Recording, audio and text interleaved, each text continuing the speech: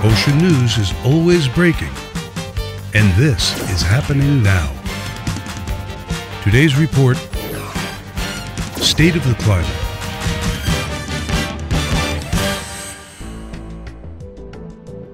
The numbers are in. The American Meteorological Society's State of the Climate in 2013 shows that the vast majority of worldwide climate indicators continue to reflect trends of a warmer planet.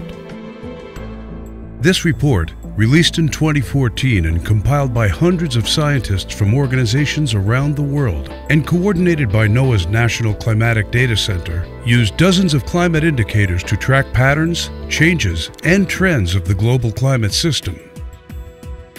Our ocean is a vital component of the climate system, and therefore many aspects of it can be studied as climate indicators.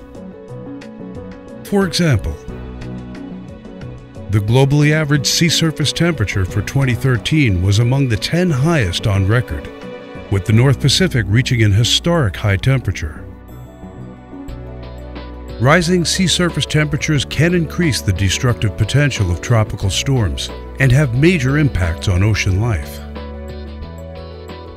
The Arctic experienced its 7th warmest year on record, and it is warming at twice the rate of lower latitudes.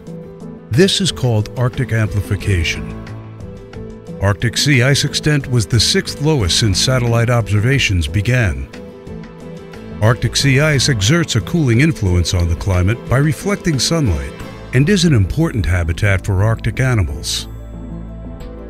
2013 global average sea level was 1.5 inches above the 1993 to 2010 average, which is the highest yearly average in the satellite record, and on pace with the trend of about 3.2 millimeters per year over the past 2 decades.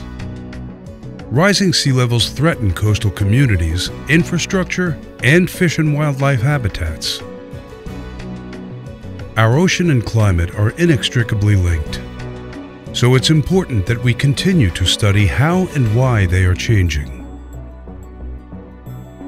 For the full report and to learn more about our climate, visit ncdc.noaa.gov/SOTC.